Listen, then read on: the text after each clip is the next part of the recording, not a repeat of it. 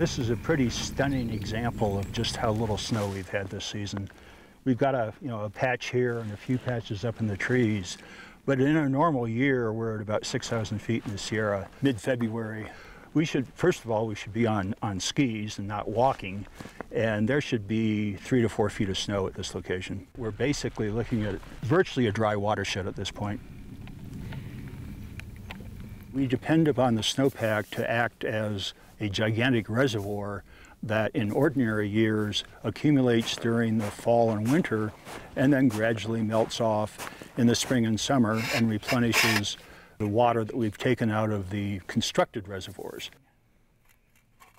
The dilemma that we're facing this year is with such a sparse snowpack and lack of precipitation throughout the season already, our reservoir storage is already about 3/4 of what it should be. Normally we would be underwater here, and the top of the lake would be above the top of that point behind us. The lake is very important for not only providing water for the local communities around, but it also provides habitat for the fisheries downstream and helps balance the salinity in the San Joaquin Delta. The concept of an atmospheric river is where you have an Arctic or a cold air mass that entrains or brings moisture up from the tropics. And if you look on a satellite or a radar depiction, it's as though there was a massive river directed at the West Coast. And it can bring phenomenal amounts of precipitation in a very short period of time.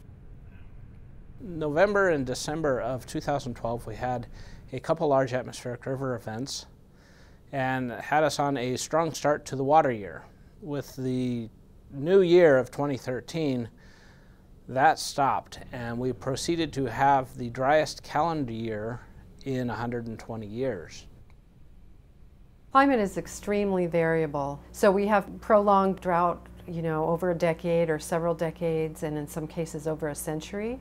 And then there's alternating with periods where it's much wetter and we have big floods. Because we see a recurring pattern of droughts over the last few thousand years, we can predict that they probably will recur again, and we may even have entered one.